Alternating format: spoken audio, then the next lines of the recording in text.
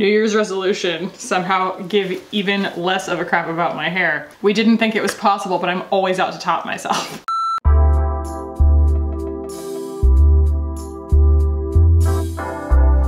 Shout out to jumpsuits for seeming appealing and then tricking you into getting naked every time you go to the bathroom. What is up, guys? Welcome back. As you know, I am kicking off 2021 with a no-buy month. And in preparation for my no-buy month, kind of inadvertently actually, I've just been binging Hannah Louise Poston videos because she did a no-buy year and then she did a year of less stuff and then she did a budgeting year. And if you are ever looking to empty your brain and also like salve the wounds of over shopping, absolutely go watch her channel. It's one of those things where she starts talking and then you've lost like 2 hours of your life and you're like, God, I just feel so cleansed. She's like my alter ego with much more restraint than I have. But anyway, it made me want to make this video, which is instead of commenting on new beauty releases or will I buy it or anything like that, no, this video is going to be called talking myself out of new beauty releases. I'm just going to go through the requisite platforms, the places that tend to post the new stuff coming out in the makeup world.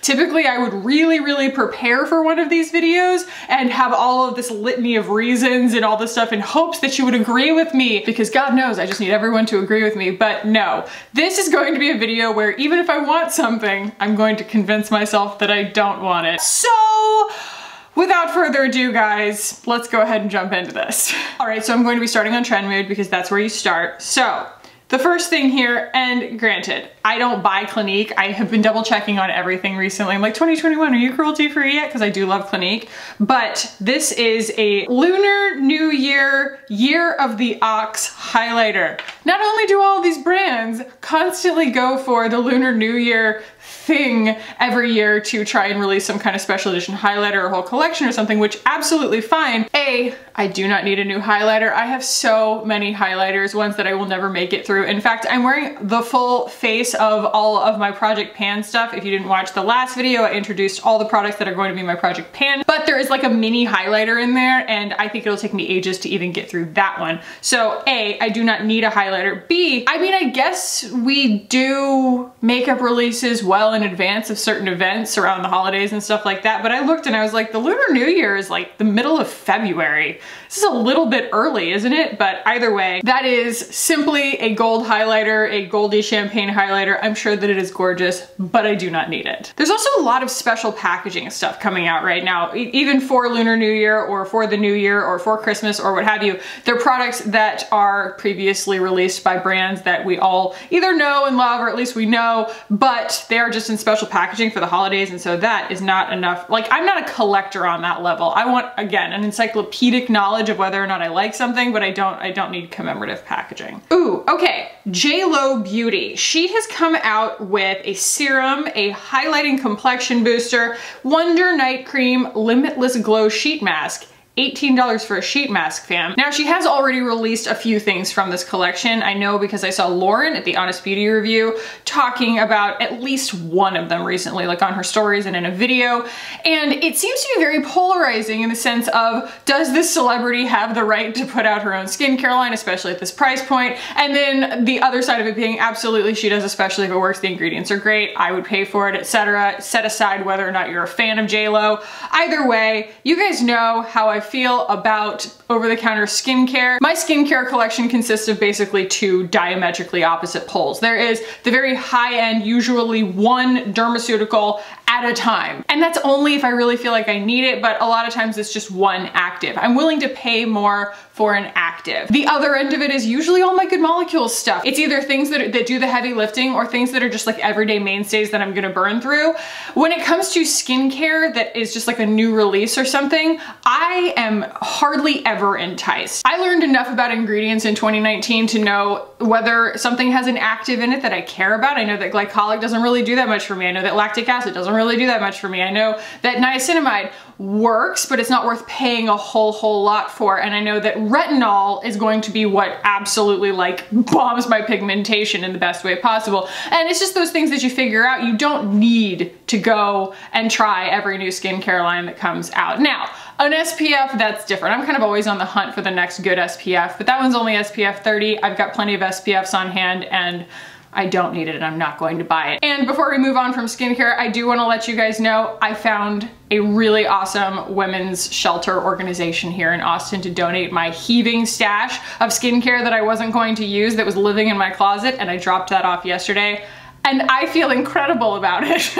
Selfishly, I just was like, yay, these people are gonna get to use this and have like a little self-care moment, and that made me so happy. So I do think that I'm going to reach out to some of these companies that are sending me skincare PR though this year and tell them not to, because again, it's just not something, aside from like Good Molecules and the dermaceuticals and stuff like that, the actives that I'm willing to pay a lot for, I'm probably not going to even open PR skincare. Okay, this is hard because A, I want to introduce more drugstore stuff on my channel, and B, this is actually really cute. The e.l.f. Mini Melt collection, it's all in like mint chocolate chip shades. Now, I'm gonna be honest, I'm not gonna wear a mint green, so that's easy for me to write this off in that sense. But they do have shades in this in the lip glosses and in the cream shadows that are not green. You wouldn't have to buy all of them, I don't think.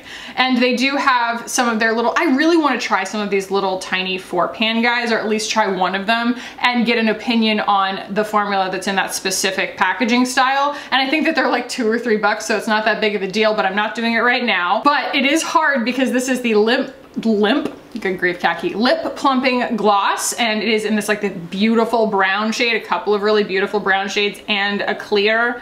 Yeah, that's hard. I think that, you know, worst case scenario, some of this stuff is going to go on my list of things to try after my no-buy month, but I'm at least pumping the brakes and like exercising some discipline on it. Another one is the new foundation from Urban Decay. I'm hoping they just send it to me so that I don't have to buy it, but if not, then I will end up buying it after January. So yeah, these little eyeshadow palettes are $4. The primer is $8. The whipped face mask is $8.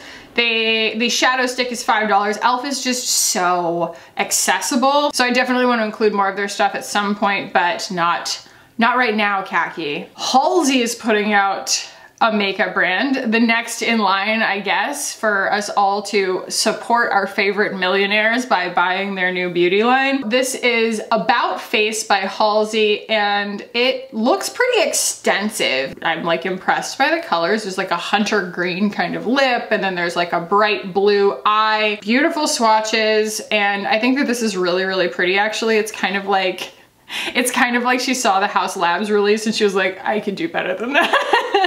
So I'm not a fan of Halsey, but I could not name a song by Halsey. And I think that this is really, really beautiful, but she does not need my money. She's going to get plenty of Gen Z's dollars on this one. And I really hope that, you know, this gets really positive reviews. It looks really good. It looks really, again, extensive. And, you know, I hope for the best for her, but I don't think I will be reviewing Halsey's new line, again, because I have absolutely no opinion on Halsey to begin with.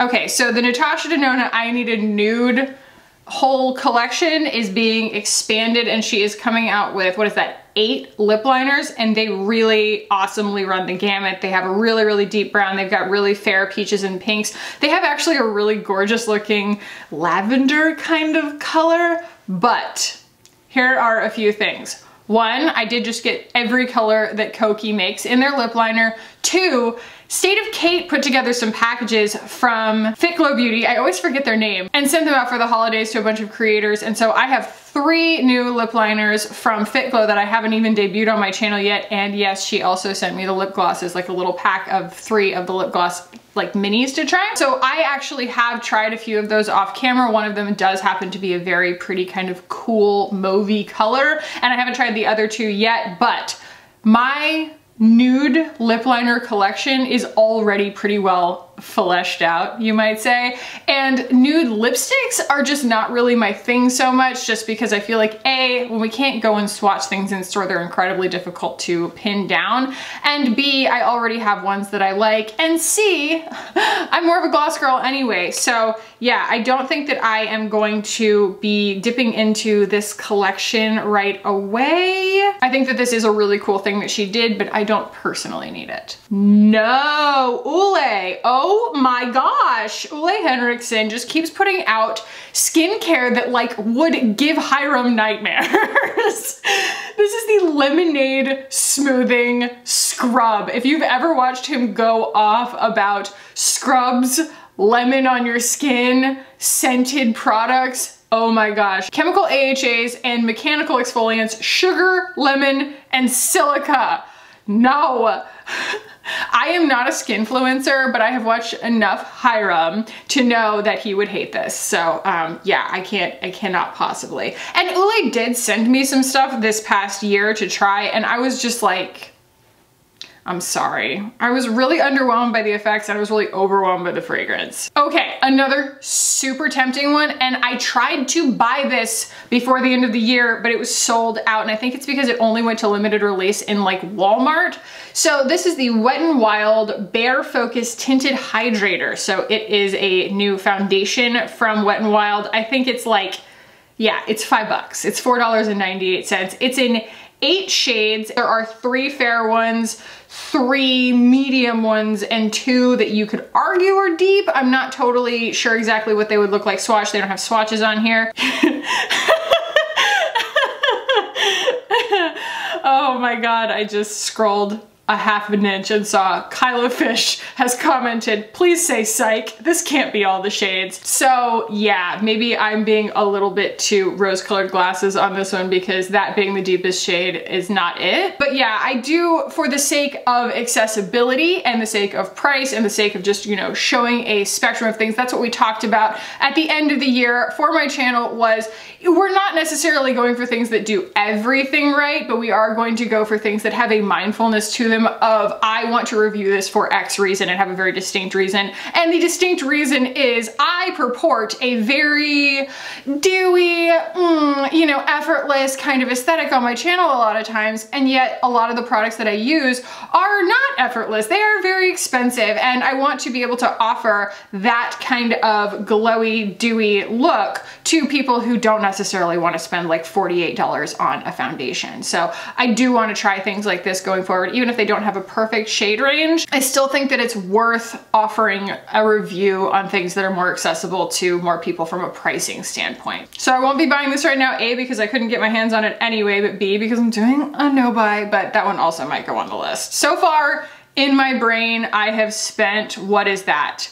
$4 on an eyeshadow palette and $5 on a foundation. So my brain has spent $9 so far. Physicians Formula has come out with a matte Monoi butter bronzer. Butter bronzer is a cult favorite, $13.99. Physicians Formula has some audacity for its pricing at the drugstore. Packed with essential fatty acids and provitamins that soften, all-star food. Okay, so here's the thing. I can't with a Physicians Formula butter bronzer because they smell like sunscreen, they smell like pina colada, they stink up my whole makeup collection, and again, it's something that some people absolutely love.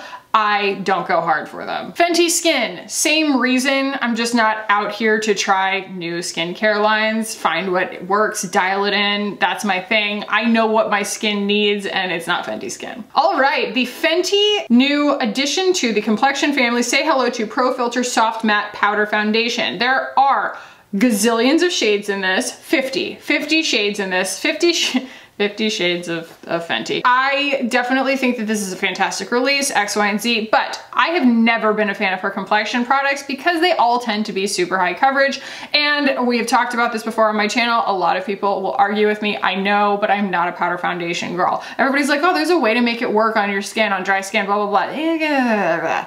I just am not really interested in it. It's just never been a thing that I've wanted to do because my skin is so dry. I have such a wide world of foundations that will work for me. Why would I bend over backwards to make a powder foundation work for me by, like, you know, putting all kinds of emollients on my face? I might as well be mixing my own foundation at that point. So no, I will not be trying this one, and that's for, you know, a lot of reasons, but I think that this is a beautiful release, and I did see plenty of creators reviewing this. So I still need to watch Jackie Aina's review of it though to even see if she approves. What is that? No. Okay, it's sold out anyway, but somebody named HipDot, which I'm not familiar with, has put up a My Chemical Romance eyeshadow palette. I am a little bit too old for My Chemical Romance. I was already in like deep, unironic eye roll phase by the time My Chemical Romance became a thing. emo had become a thing that involved men wearing makeup and, you know, everyone having black hair, but, and I mean that in the best way possible, by that time. I feel like that was considered emo. I'm gonna get in the weeds here, but when I was in high school and I was an emo kid, it was all super minimal. Like the guys were just trying to look like they didn't care. Actually, everybody was trying to look like they didn't care. You know, we all just like went to Goodwill and we all wore like muted tones and we all just, you know, tried to act like beauty wasn't important to us. And so that's what I mean by men wearing makeup. Like it just, in like a matter of about 4 years while I was in college, completely shifted the definition of emo, and emo became like almost the MySpace aesthetic. And so people think of emo now as very hot topic. It was not that. Okay, we listened to Bright Eyes and we wore pants that were too short and we just leaned into our introversion. It was not a showy thing, but anyway, yeah, My Chemical Romance, very, very funny. I also think that, I mean, I think it's funny. I think it's funny. I don't know. I'm able to laugh at those kinds of things. I'm able to laugh at my own music taste back then. I like don't actually understand how this has anything to do with My Chemical Romance. It's just like a color story, which is interesting. But also the lead singer of My Chemical Romance now writes The Umbrella Academy, which blew my mind. That's just it's the things that we end up doing. I don't know, man. Too Faced. Oh, I haven't bought anything by Too Faced in a really long time and I have no plans to, but they are putting out Be My Lover doll-sized eyeshadow palette. While I'm very happy that we are doing small eye palettes now because I just think it's a good trend. I think it's a good way, especially when you're gonna get the thrill anyway, that it's not something that's crazy expensive or it's bloating your collection or anything. It's easier to kind of concentrate your ideas and get what you want, but that is just about the most there's no there, nothing burger of an eyeshadow palette I have ever seen. I would far rather, honestly, far rather spend $4 or $5 on an e.l.f. eyeshadow palette of the quad than that. I'm sure it's fine, but no, boring. Ooh, Wet n Wild also has some cute little concise eyeshadow palettes. Stop! Oh my god, they're $4. Oh, that's so tempting. You know, I haven't set foot in a Walmart in a long time. I'm pretty sure they sell Wet n Wild, do they? I don't know. I think that's what's hard for me about drugstore beauty is that they put things out at an even faster clip than luxury prestige beauty does. And that's saying something. And it's almost like they don't value their product, which makes it hard for me to value their product. Do you know what I mean? I think that's how we all feel about ColourPop too. We're like, if you're putting out a new release or two every week, like how much do you want me to care about it? So yeah, it's hard for me. I want something special. I'm not going to like, I want to try these things to have a credible opinion on like the Wet n Wild eyeshadow formula, but like, do I need to stay on top of their releases? No, not necessarily. Good Molecules put out a product that I didn't know about yet. This was December 22nd. Holy crap, I thought they would send this to me. Everything is delayed. I am just now getting all of my friend and family's like Christmas cards and it's January 2nd. So this is a Good Molecules Yerba Mate Wake Up Eye Gel. I can't wait to see how many people say Yerba Mate. Yerba Mate. Yerba Mate is South American, Brazilian I wanna say. It is a tea. You guys, you know, they sell it at the drugstore. They sell it at gas stations now, you know, but the Guyaki stuff. But yeah, I remember that was like one of our hipster things in college was like buying the Bombilla and the little gourd and like that would, I mean, it was a thing. So anyway, being a hipster is a full-time job. This is the Yerba Mate Wake Up Eye Gel formulated to help revitalize and energize the eye area. Yerba Mate has its own version of caffeine in it, so that would be why you'd use it on your eyeballs. So that's pretty cool, and it's in a metal tube, which we love. They always do a good job with their packaging. So no, I won't be buying that, but I think they'll probably send it to me. I love Good Molecules. What have we here? Milani, that was another one. So it's literally a brand that I have forgotten about. And you guys were like, Milani does a lot of really beautiful stuff at the drugstore. Yeah, they do. Their bullet lipstick formula is so pretty. It's so nice. So yeah, I definitely want to be trying some Milani stuff. They've got a tinted hydrating skin tint. And I'm not sure how many shades they have because this is just part of her giveaway, so it doesn't show everything, but it looks really, really pretty. But also, guys, Stila. Like, who, right? I definitely shopped some brands towards the end of last year that were like cruelty free, but I hadn't heard about them in a while, and Stila was one of them. I was like, are we still using anything by Stila? I feel like Tati loved the Magnificent Metals and that was about it. But yeah, this Milani Glow Hydrating Skin Tint also looks really appealing. Okay, Charlotte Tilbury. She is just nonstop. I don't know how it's like Elton John and all of his songs, and how when he does these like, you know, reunion performances in Vegas or whatever, I don't know if that's actually a thing, but his performances, they like make the news because he forgets the words to his songs sometimes, and then people are like, he's had like 80 albums with like 15 songs on them each, so like that's exactly 1.1 million songs, so how is he going to remember all the lyrics? Like, could you remember all the lyrics kind of thing? Like, he's been making music for so long. I feel like that's Charlotte Tilbury. Like, how do you keep all your quad palettes straight when you've put so many out and they are all brown and pink?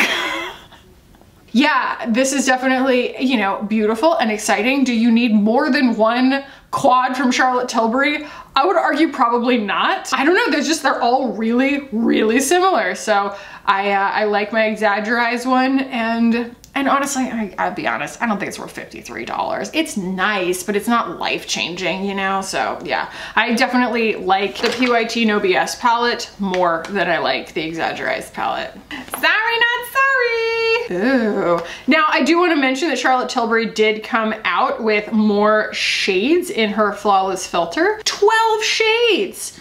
God, I thought it was like one color before. Now there's 12 shades in her Flawless Filter, and her Flawless Filter is not even a foundation. It's like, I reviewed it like it was a foundation way back in the day, and I was like, I'm an idiot, but I'm not the only person who's made that mistake. You think a Flawless Filter, you think it's going to, it's like a product that doesn't exist in any other line. Like, hey, here, have this like glimmery, shimmery thing that goes underneath your makeup or mixes with it, or you know what I mean? It's hard to kind of put your finger on exactly what it is, so I assumed it was a foundation, but technically it's not. But look at all those shades. That's prettybomb.com. Oh boy, I never thought that would be so tempting. So it might be slightly tone deaf at the moment, but Buxom has put out a White Russian collection, and I was always a huge fan of their White Russian lip gloss. In fact, I thought about that the other day. I used to only use Holy Grails, you know what I mean? Like, when you have your own makeup collection, why do you need to go and try things that are off the beaten path? You find something that works and you just move on with your life. And Buxom's White Russian was that for me. It is a lip gloss that is just kind of a milky white color, and when it goes on, it just makes your lips go kind of nude. Like you're wearing a lipstick that's your perfect shade, but it just sort of smooths out all the imperfections. I don't really know what it would look like on medium to deep skin tones, because it's basically like a milky white color. It worked on me. I don't know how it would work on other people. But I also love the Buxom lip gloss formula because it's very plumping. So I did enjoy that very much. But, you know, at first glance here, they've got this whole collection that has been derived from the White Russian shade, and it is an eyeshadow palette of white girl shades. It is a lipstick of a white girl shade, and I think an eye topper that is a white girl shade. And so I kind of wish that if they were going to do this, they would have, oh, I think it's a highlighter actually, that maybe they would have also done like a companion that was in another set of shades, because I think White Russian, again, like it's a beautiful whole color family, but they really leaned into it basically only being for white girls, so yeah. Also, is that Allie Glines? That looks like Allie Glines. I don't know. She just has giant eyes and giant eyelashes. Maybe that's why I think that. I mean, literally, the name is White Russian. They could have also gone with Mudslide, okay? There's also a thing called a Black Russian. It just doesn't have the cream in it. Anyway. Oh, and then finally, the Bite mascara. I'm really hoping they send this to me. I do want to buy it after my no buy and try it, but I will be totally honest from a completely practical standpoint. Again, Hannah Louise Poston living in my head right now. I don't think I'm gonna like it because it's not a tubing mascara to my knowledge. Is it? It's not, right? Mascara, grips to every lash, buildable, enhancing, flake and resistant and smudge resistant. Smudge resistant does not mean smudge proof. I imagine that it's probably going to fall into the same category as the Cake mascara and the Kosas, the Big Clean, which is that they are beautiful, but they smudge. and they make me have to rub my eyes when I wash my face. And if I'm talking myself out of things, I can easily talk myself out of that. Another thing that I really loved from Hannah Louise's like retrospectives on each year was just how her mindset changed about how much things should cost. She was like, man, beginning of the year, I thought absolutely nothing about spending $45 on, you know, X face cream. She's like, by the end of the year, it had been so few times that I had parted with that much money that I was like, I would never do that again. I kind of think that's a beautiful thing. I don't need to do anything stark like a no buy again because, I mean, like a year-long no buy, because again, I get boxed in and I get really miserable, and I don't have credit card debt. I don't have, in fact, I will say I don't buy makeup for myself very often. I buy makeup for my channel. The only things that I have bought like for myself, quote unquote, have been things like these, you know, from Hourglass, where I was like, I just want to try that. It's not new. I don't really feel like anybody on my channel is going to care one way or the other if I actually own this, but it's something that I'm going to want to use on a daily basis kind of thing. Hourglass's reputation notwithstanding, there are just so many things else on my channel that I own that I just feel like are part of my job. And so I don't feel like I have like a makeup shopping problem. I have a clothing shopping problem, okay? But again, I just appreciate that insight, and watching her channel is just like a brain cleanser. It's wonderful. No ColourPop. No ColourPop. We don't need a red and burgundy eyeshadow palette. Oh my God. Sommelier. Are we reaching or are we reaching? Wine and Only. That is the name of this collection. Yes, that came out. I mean, I'm already way back. This is December 17th. This is a palette. Yes, you could argue those are blush tones, but that is a palette that would make me look like I had just come back from the dead, like a zombie. Some people can wear red eyeshadows. I think deeper skin tones obviously can wear red eyeshadows. Do I need it? No, because it would make me look like I was The Walking Dead. It would just make me look like a zombie. No, Morphe 2. No, we do not need a skincare line from you, okay? And you don't get my money. That was easy. Ooh, what is Dot? Oh, of course, it's Danessa Myricks. I was like, those are some good shades. So, available now, new product, the Balm Contour by Danessa Myricks. Oh, yes, yes, yes. That is an excellent contour shade. Oh my gosh. Yeah, this is in my cart. It's in my cart, Danessa, don't you worry. I'm just waiting for the right time. So it's $26. Her stuff is not crazy expensive. I think that the quality of her products is just absolutely unbelievable, super beautiful. And I honestly, I've said this before and I'm still having the same issue. I shop her website and I kind of want everything, and it's gotten increasingly difficult, especially with the things that tend to steal my attention away at random moments like a baby, to decide what I actually want and pull the trigger on my cart, because like, it's not an issue of like, oh, do I need this? Or it's like, I literally go on her website and I can justify buying almost everything. It's a weird problem to have, but I definitely want to try that contour. I will definitely be trying that. Khaki, you're supposed to be talking yourself out of new beauty releases. I can always justify Danessa Myricks, okay? Okay, but not this month. Ooh, what's that? Oh, Gucci. Dang, Gucci, y'all went in. Wait a second, did you go in? Yeah, that's a lot of shades. Gooch. That's a lot of shades, Gooch. See, this is where, and I'm not gonna do it, don't worry, because there are plenty of other channels out there who are gonna review a Gucci foundation, no problem. But this is one of the things that kind of hangs me up sometimes, is it's these very, very well-established brands that have gobs of money and sell internationally that are going to put their money behind a really good shade range. Not to say that other shade ranges don't exist, but I would like to have, you know, an objectively incredible opinion on something with this good of a shade range, but Gucci's not cruelty-free.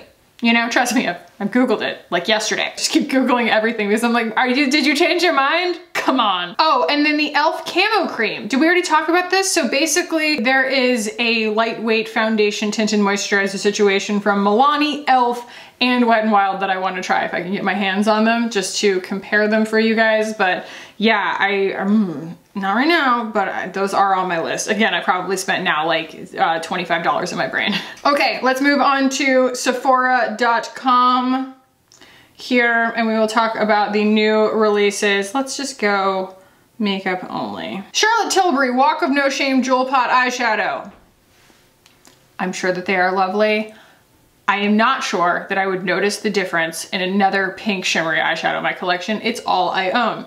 Hollywood Flawless Filter, we talked about this. Fantastic that they have created a bunch of new shades. I love it. I think that she did a great job. But I had the Hollywood Flawless Filter. It was fine. I never really noticed it. I think it's a little bit too wet for the things that I like to achieve with cream products, and it's just kind of one more layer of goo. Laura Mercier Secret Camouflage Concealer Duo. So I always talk about brightening versus not brightening in terms of concealers, and they have devised this little double-ended pen that has concealer on each end. One that's supposed to be kind of your like concealer shade, the other one that's supposed to be your brightening shade. I'm not gonna say that gets super duper deep. It doesn't get super duper deep. It doesn't get Nima Tang deep. It almost doesn't even get Jackie Aina deep. It's a cool idea, but those swatches don't cut it. Look at Black Girl's arm. It's got a bunch of white swatches on it. They're like, yeah. Smashbox Always On Cream Eyeshadow. When I first saw this, I thought that it was a foundation because it looks like a foundation. I was like, yay, a new foundation from Smashbox. That's another cruelty-free brand that I just don't talk about that much on my channel, and I should. And I think that they weren't cruelty-free for a minute, and then they went back to cruelty-free, and so they sort of lost my attention because I used to love their setting spray. But anyway, I thought this was a foundation, and then I started scrolling through the shades, and this is my favorite.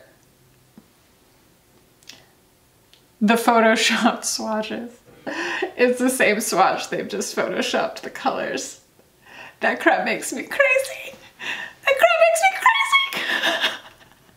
And yes, they do have like actual swatches on the arms, and you know, that's fine, but yeah, it is. It's like from those swatches, if that's exactly what they look like, I'm genuinely not interested because these are some super high saturation, almost like eye paints, which is just not my thing. I would never get any use out of that. But also, I just still don't feel like I have any idea by looking at this, how this performs. I would never feel confident buying that online, like off the internet looking at that. I have no idea what they are. Norvina, how many palettes can you put out that look like that? My goodness.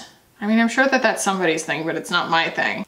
Too Faced. They're like, no, this is a different palette. I'm like, you could have fooled me. I think in my very first anti-haul, I anti-hauled this kind of product and it still stands. So Glowgasm Lip Balm from Charlotte Tilbury is a color morphing formula. While I'm very enticed by something as ridiculous as a clear bullet lipstick, I will admit I am enticed by that.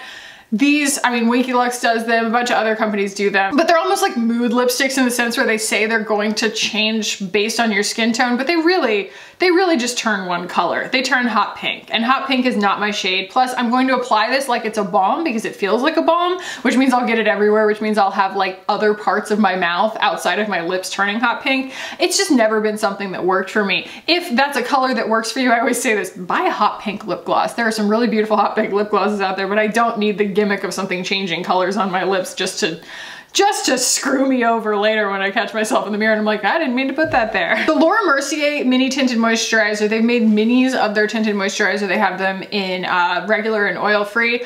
I talked about this before. I used to really love this formula, but the first ingredient is ethyl hexyl methoxycinnamate, I believe. Ethyl hexyl methoxycinnamate, which is another word for octinoxate, which is a sunscreen that pisses my skin off. So that is not going to be anywhere in my future makeup collection. Same thing goes with the Charlotte Tilbury Glow Wonder.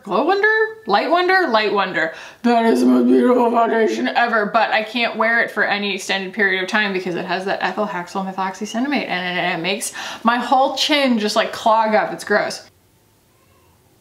Oh, I hear my little one yelling.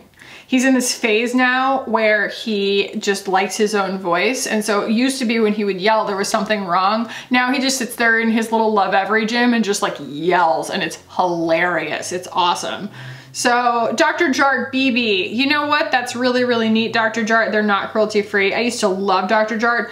But, oh my gosh, are you kidding me? 3 shades, Dr. Jart. I get it, it's a Korean brand, and so they don't really feel the need to accommodate a market of a whole bunch of different skin tones, but I think we could do better than that. All right, and finally, I think that we will just cut it off here. The Natasha Denona Trio Chrome, I almost said Trio Chrome eyeshadow palette. And This is an easy one for me to talk myself out of, and I can talk myself out of Natasha Denona shadows in general because I am not equipped with the skills, nor will I ever be, to make a Natasha Denona matte eyeshadow work for me. I actually don't really love her shimmers either. I loved the liquid eyeshadows that she put out that I bought 2 of. I think those are really pretty. I want to get more use of them in my new buy month and going forward. But you know, it was pretty hard for me to talk myself out of the Glam palette because it was like beautiful cool tones and some really, really rich glitters and stuff. This is not hard for me to talk myself out of. That's just all Scarab colors, you know, like Scarab is in this, and Scarab is also a shade that was in the liquid duochrome eyeshadow thing that she did, but the rest of these are all like colors that I would attribute to, you know, just like a really beautiful beetle or something, all the purples and the greens and stuff. This is definitely a unique palette. I have no idea what I would do with it on a regular basis, but I don't let my mind even go down that path because I do know that this would be a formula that would frustrate me the same way that, I mean, I have sunk hundreds of dollars into Natasha Denona eyeshadow palettes to finally realize that I'm just never going to like her formula. So, yeah. All right, dudes. Oh, I didn't even mention our candle of the day. Did it stay lit? It did. I'm working on finishing up my Voluspa Moso Bamboo. It smells like Christmas trees. It's very seasonal. We love her. But, that is all for me talking myself out of new beauty releases today. Guess how much money I actually spent? $0, and it feels very good. And that is the plan for January. And we're gonna be doing a lot of kind of mini roundups and some get ready with me's and touching products that I've only touched once or twice and getting new looks out of them and things like that. So I'm really, really excited to do the No by January. It's helping me to really cleanse my brain. Again, I want to thank Hannah Louise Poston, who by absolutely no extra effort of her own completely has inspired me and helped me again, like wash my brain out of all of the urges and impulses to buy things. Again, I typically don't buy things like for myself. I buy them for my channel, and so I can almost always justify them. And that's almost a worse problem than just having like a makeup shopping problem. So yeah, I am very excited to get to know more of my products this month and going forward. If you guys enjoyed this, give it a thumbs up. If you want to keep hanging out with me on this channel, hit the button down below and subscribe. I would love it if you guys did. Thank you so much for watching and for hanging out with me today. I love you so much, and I'll see you in the next time. Bye guys.